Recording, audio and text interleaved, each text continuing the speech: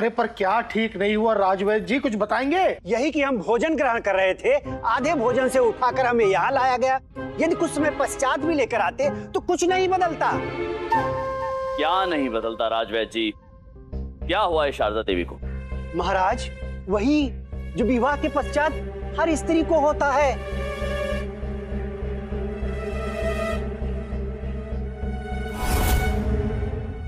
शारदा देवी जी पेट से है।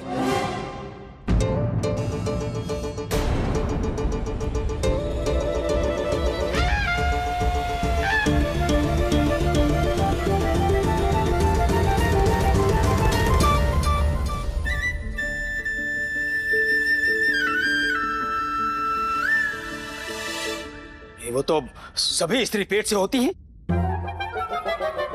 स्वामी, गुरुवार नहीं, हमारा कहने का तात्पर्य है कि सभी स्त्रियों को पेट होता है।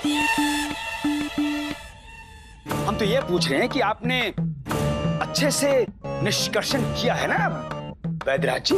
ये ठीक नहीं हुआ। राजवैद्य हम हैं या आप हैं?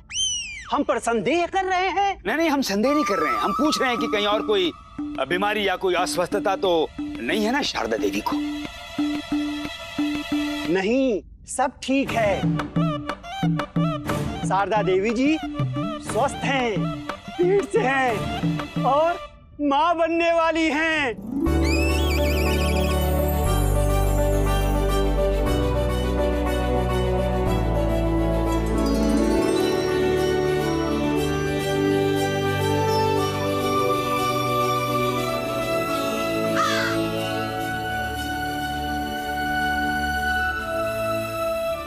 अद्भुत अद्भुत राजवैद्य जी, इस बात का तो हमें ज्ञात था, इसलिए शारदा देवी की गोद भराई की रस्म का आयोजन किया था हमने।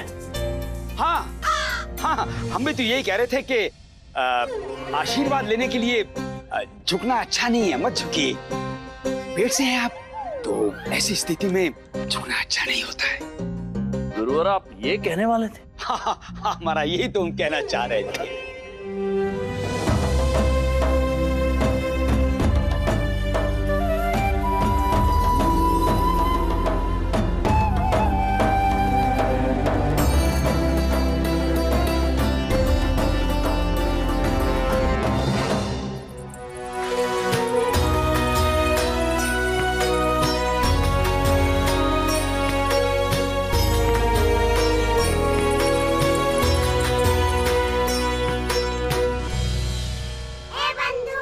अरे रामा, कितनी अनोखी है तेरी कहानी कि हर घड़ी सीधे मार्ग पर चलते चलते फंस जाता है और जब बड़ी कठिनाई में फंसता है तो यूं ही चलते चलते निकल भी जाता है। हाँ बंधु, ये उस माँ की कृपा है। वो सब जानती है। वो जानती है कि जो गलतफहमी पैदा हुई उसमें मेरी और शारदा की मंशा गलत नहीं थी। उसने मेरा घर, मेरा सम्मान और मेरी अम्मा की खुशियों को बिखरने से बचा लिया। ये है उस माँ का आशीर्वाद जो हम मनुष्यों की सोच और समझ सबसे परे है।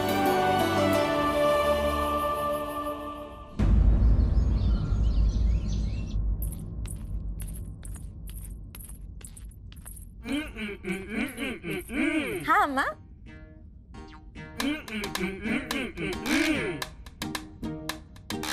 ये आप क्या कर रहे हैं? तू पूजनीय है, वंदनीय है। तेरा नमस्कार करके मुझे तेरा अभिनंदन करने दे। अम्मा, हम पूजनीय है? तू स्त्री है, स्त्री माँ का रूप होती है। रामा ने तुझे केवल एक हल्दी में लिपटा हुआ धागा पहनाया और तू अपने माता पिता, घर परिवार, बाल्यकाल के सखी संबंधी, हर वो वस्तु जो तुझे प्रिय थी उसे त्याग कर मेरे घर चली आई। क्या हल्दी में लिपटा हुआ ये धागा तेरे त्याग का मूल्य हो सकता है? नहीं शारदा, तेरी कोख में मेरे वंश का पुष्प उत्पन्न हो रहा है, इसलिए तू पूजनीय है। अम्मा, आपने एक पराई कन्या को अपनाया, उसे सम्मान दिया, अभी भी हमें अपने माता पिता का स्मरण नहीं होने दिया। पूजनीय तो आप हैं। हमें आपके चरण स्पर्श करके आपका आशीर्वाद लेना चाहिए। तो छू चरण, चरण छूकर आशीर्वाद ले। हाँ माँ।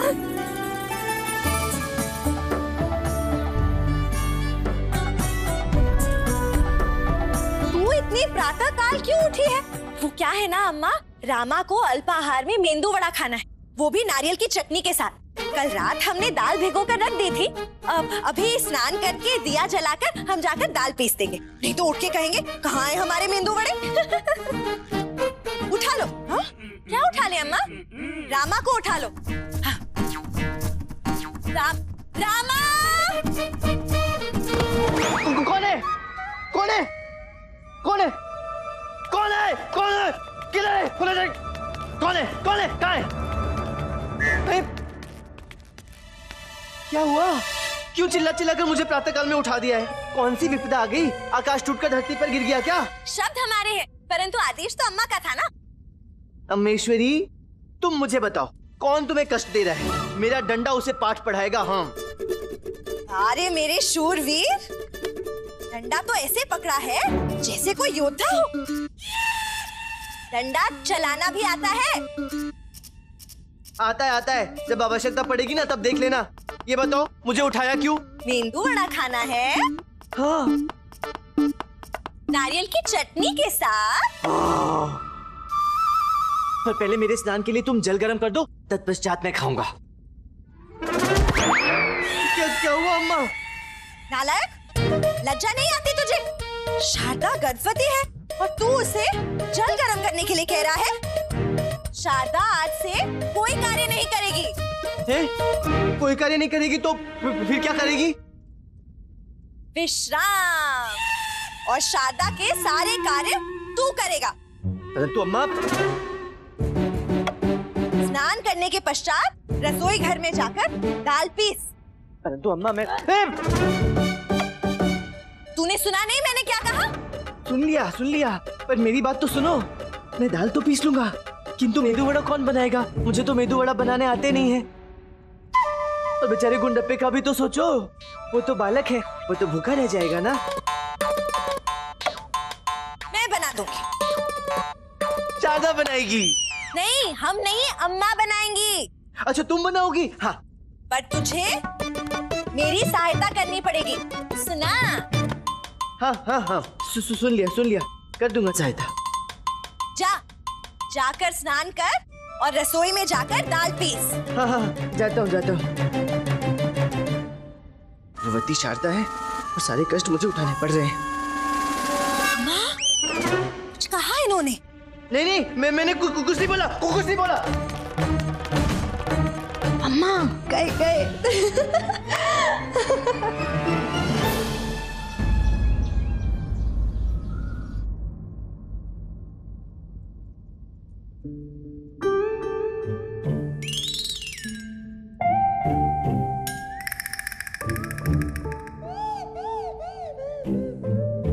क्या बात है महाराज?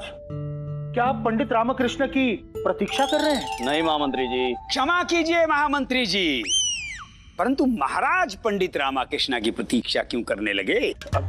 जी नहीं गुरुवर, हम तो ऐसे ही पूछ रहे थे। अच्छा, आपने ऐसे पूछा ही क्यों? पंडित रामकृष्ण का क्या इतना महत्व है कि विजयनगर सम्राट महाराज कृष्णदेवराय पंडित रामकृष्ण जैसे व्यक्ति की प्रतीक्षा करेंगे? जी नहीं गुरुवर, मेरा मंत्री जी, वैसे पंडित रामकृष्ण आए क्यों नहीं अब तक? हमें ज्ञात नहीं है महाराज, परंतु आप चिंतित न हो, हम अभी दूत को भेजकर ये पता करवाते हैं कि बात क्या है। महाराज, आप भी जानते हैं, हम भी जानते हैं, सब जानते हैं कि पंडित रामकृष्ण सदैव दरबार में विलंब से आते हैं और उन्हें देखकर तो ऐसा लगता है जैसे दरबार में उपस्थित होकर वो हम सब पर बहुत बड़ा उपकार कर रहे हैं। महाराज, आप चिंतित प्रतीत हो रहे हैं। हम चिंतित नहीं है महामंत्री जी, हम तो केवल प्रतीक्षा कर रहे हैं हमारी छोटी महारानी तिरुमलम्बा की। उन्होंने कहा था वो हमसे रात दरबार में भेंट करके हमें कुछ विशेष देना चाहती है। चिंतित नहीं है, प्रतीक्षा कर रहे हैं। उचित है महाराज, तो हम भी करते हैं। चिंता? नहीं नहीं महाराज, अब प्रतीक्षा। हमारी बात। महारानी तिरुमलम्बा की जय, महारानी तिरुमलम्बा की जय, महारानी तिरुमलम्बा की जय, महारानी तिरुमलम्बा की जय, महारानी तिरुमलम्बा की जय। महाराज, प्रतीत होता है छोटी रानी आपके लिए जंगली पुष्पों का शरबत बनाकर लाई है और उसकी प्रस्तुतिकरण को ध्यान में रखते हुए फूलदान में लेकर आए हैं। हम तो हमें यहाँ रात दरबार में जंगली शरबत पिलाने की क्या आवश्यकता थी? पिलाना ही होता तो हमारे कक्ष में पिला देती। प्रतीत होता है ये कोई विशेष शरबत है जो आपके साथ साथ आपके दरबारियों को भी पीना पड़े। फिर तो आज सभी के प्राण संकट में है।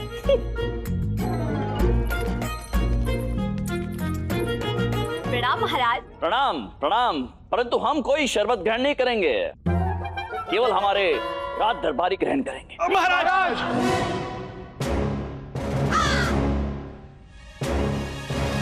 अर्थात ये शरबत कोई भी ग्रहण नहीं करेगा। बचिए देनी शरबत?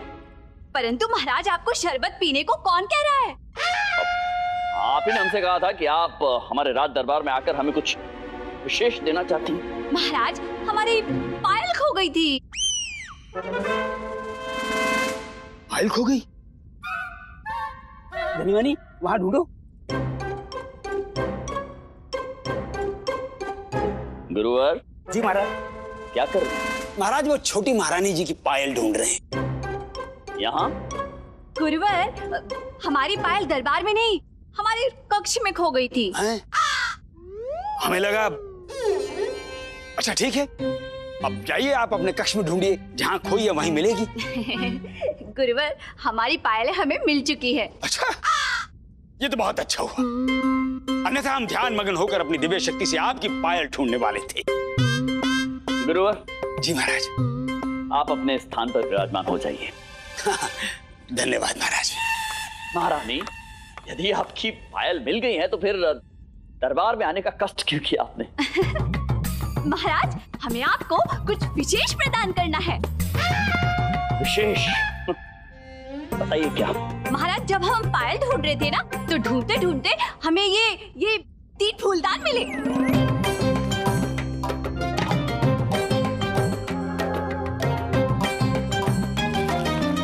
अद्भुत, अत्यंत आकर्षक है ये फूलदान। आप एक कार्य कीजिए, इनमें पौधे लगाकर अपने कक्ष में रख दीजिए। महाराज, हम भी यही सोच रहे थे कि इनमें हम ना हरी मिर्च का पौधा लगाएंगे। हरी मिर्ची का? परंतु महाराज, हमें इस पात्र के अंदर से एक पत्र मिला है। ये लीजिए महाराज, पढ़िए। महाराज,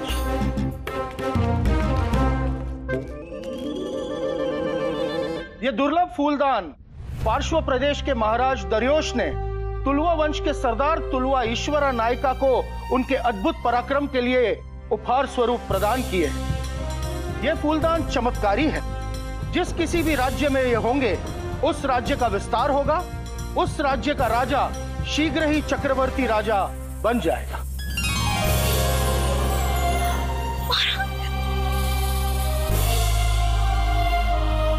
तुलुवा ईश्वरा नायका हमारे पूर्वज थे और उनके सुपुत्र अर्थात हमारे पूर्व महाराज तुलुवा नरसा नायका, वो भी विजयनगर राज्य के महाराज रह चुके हैं।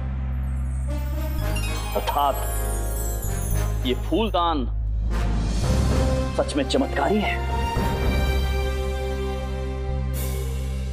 महाराज, ये फूलदान जिस राज्य में भी होंगे, उस राज्य का विस्तार होगा। वहां का राजा शीघ्र ही चक्रवर्ती सम्राट बन जाएगा।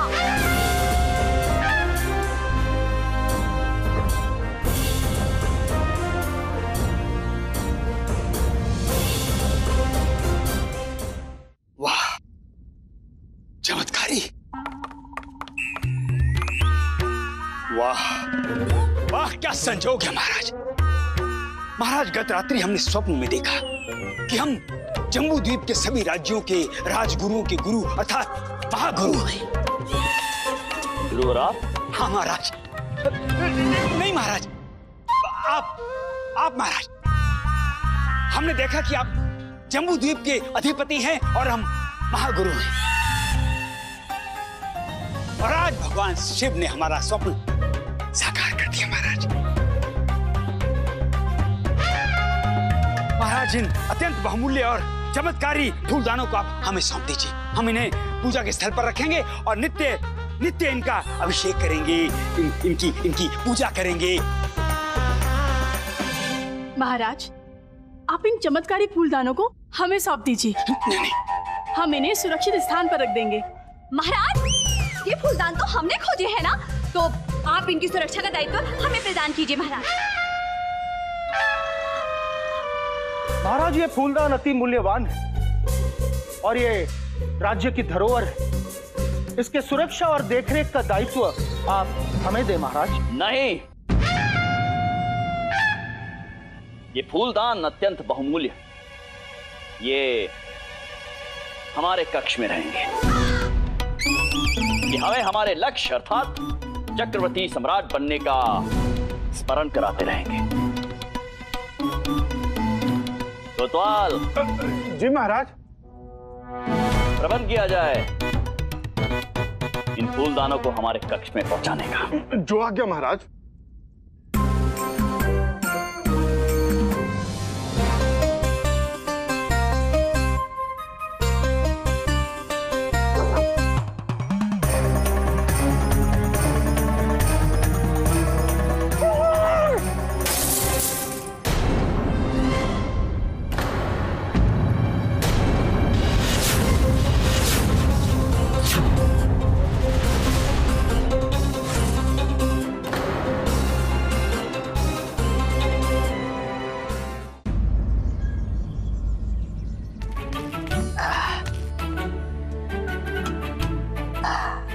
रमा, दाल देना। गुंडप्पे, ये दाल नहीं रसम है। अरे ज्ञात है मुझे, दाल देना अर्थात और डाल दे पातले में। अच्छा, और रसम चाहिए? ये ले, ये ले। नहीं,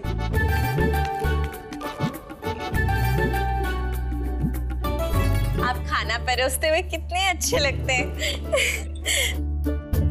हमें थोड़ा और मेंदू वड़ा चाहिए। क्या शारदा, अभी तो तुम्हें मेदू वड़ा दे रहा था, तब तो तुमने मना कर दिया। हाँ, परंतु अब हमें और चाहिए। अच्छा ठीक है, लाता हूँ। और थोड़ा घी भी लेके आना, बिना घी के आनंद नहीं आता। लामा, मेरे लिए जल लेते आना। हाँ, ला रहा हूँ। ये सब होने के बाद तू भी खाने के लिए बैठ जा। मुझे दरबार जाने में देर हो रही है ना। ओ अम्मा, धन्यवाद, मेरे विषय में भी सोचा। और सुनिए, दरबार जाने से पहले हमारे लिए घर की सामग्री ले आना। हाँ? नहीं, वो सब संध्या के समय महाराज दरबार में प्रतीक्षा कर रहे होंगे।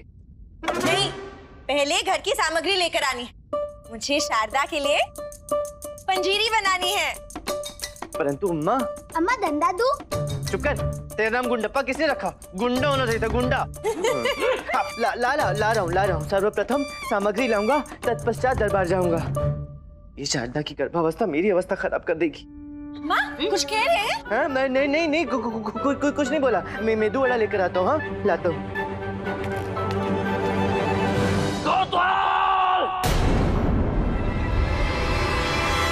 कोतवाल, ये क्या अनर्थ कर दिया? कोतवाल, इसका दंड तुम्हें अवश्य मिलेगा। महामंत्री जी। महाराज। कोतवाल को कारागृह में डाल दिया जाए और कल प्रातःकाल इन्हें फांसी पर लटका दिया जाए।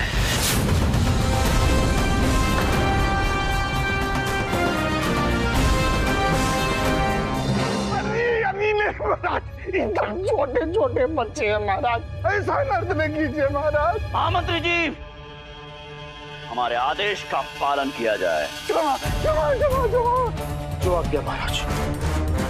सिपाहियों। अरे क्या अनर्थ हो गया? अरे बहुत बड़ा अनर्थ हो गया। अरे खाने जा रहे हो क्या?